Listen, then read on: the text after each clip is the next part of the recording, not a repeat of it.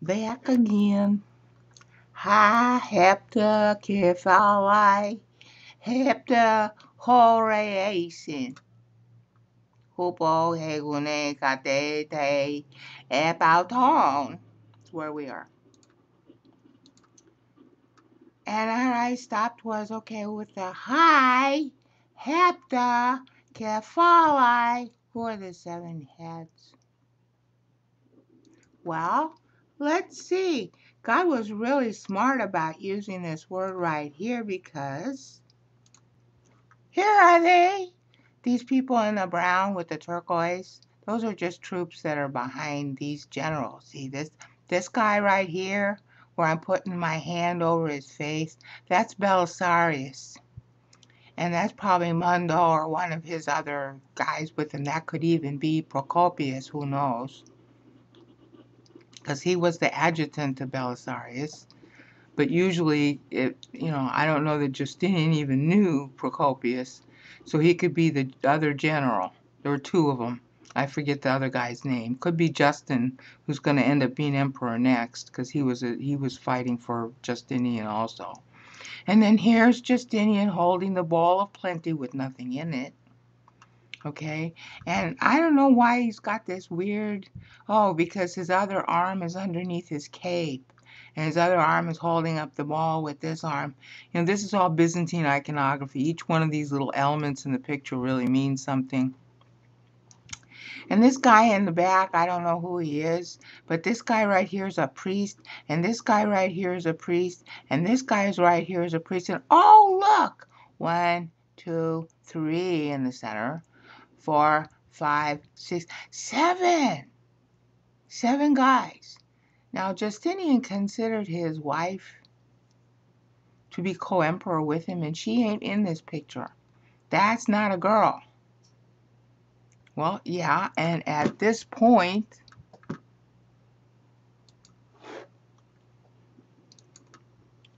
Hi, Hepta, Keph, she dies. See how biting God is? The man is supposed to be the head of the woman in marriage. Okay, that's biblical. It doesn't mean he's supposed to beat her up. But the reason why he's the head is because Adam listened to his wife instead of to God in Genesis 3. But the other reason why he's the head is that, and I'm not a man, so I don't understand this exactly, but I've noticed it. When men get married, they really take their authority seriously as being a husband, but they end up being ruled by their wives. Okay? So, and that's love or something inherent to being a male when you're married. I'm not sure. If you're a male, you might understand it. I don't. But the point is that when a man loses his wife, no matter what the cause, it's like part of him is missing, even if they fought all the time they were married together. Okay? And Justinian and Theodora seem to have been a couple that really meshed with each other. I don't know. But he didn't cheat on her. He wasn't one of those Roman emperors who had mistresses and all the rest of it. Okay? And as far as I can tell, although there's some argument to the contrary, but as far as I can tell, she didn't cheat on him either. Okay? And since she was reported, and there's really no 100% proof of this, since she was reported to be a courtesan who he met before he became emperor and married before he became emperor, she was his mistress first. She didn't go with anybody else. Okay, so if they were close, she would have been one of the 7, and she was one of the 7 here. But this is 548, and she dies of cancer, so she's not one of the 7. See, because it's like, hi, 7 heads, 7 mountains are. Okay, well, one of the 7 heads that are living on the 7 mountains is no longer her.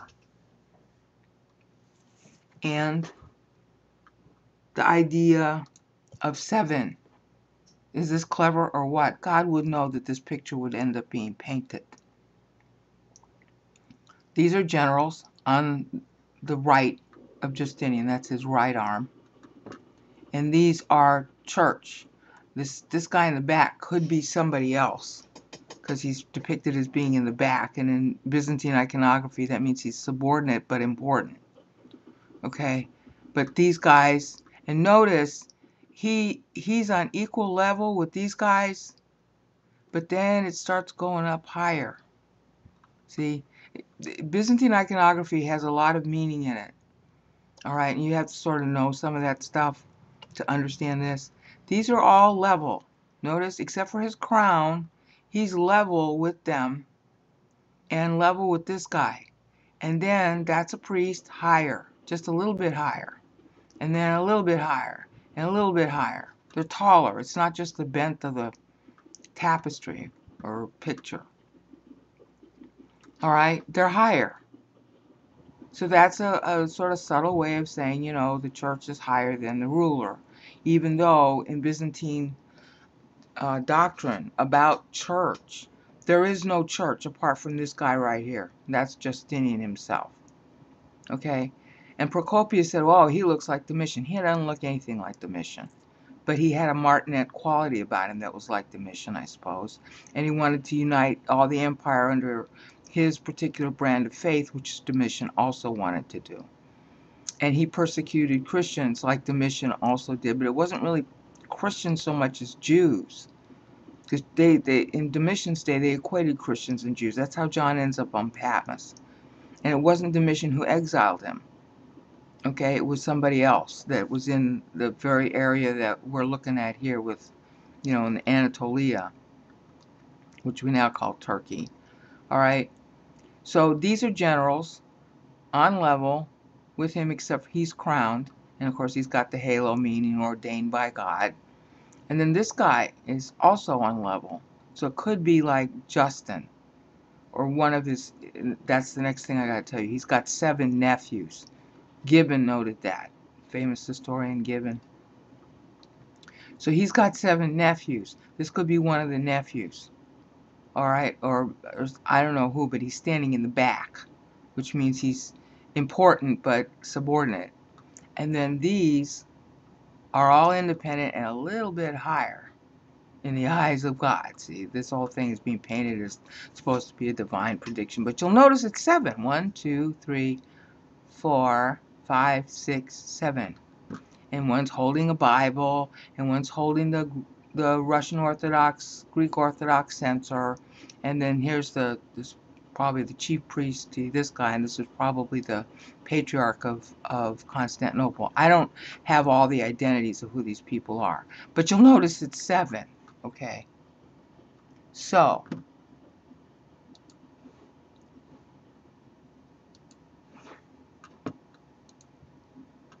the 7 heads don't include Theodora. She's dead at the Kef. So there are 6 others. Well, it could have been any of these guys in this picture, because these are 6 other guys in addition to Justinian. There's 6 total left, though. All right, so maybe this guy is no longer part of it, or maybe it's other people who are filled. But you see, the idea here is that he's got advisors who enable him to do his holy function. So if one of them's missing, somebody's going to come along or whatever. But 7, if we counted her as part of the 7, then, you know, it's 6. And then maybe this guy is missing. And then he'll be replaced by somebody else. The 7th head is going to be replaced, but he's not going to marry again. All right? So the idea that that picture denoted was there are 7, as it were, key persons in authority with him. So he's the 7th, okay, or he's the 1st, and it's the other 6, but it doesn't include her now. All right, and why you know that for sure, besides the picture, which was very handy that had 7 in it, 7 mountains. Again, the 7 mountains of Italy used to be, but are not at the time that this is highlighted. used to be where the elites lived, the founders, the patricians, the most important people, the people who were anybody, the people who counted. Okay, that same thing is true in Constantinople at this time. All right, because the seven hills were literally recreated by Constantine. And so the people who were the elites would be living on those seven hills.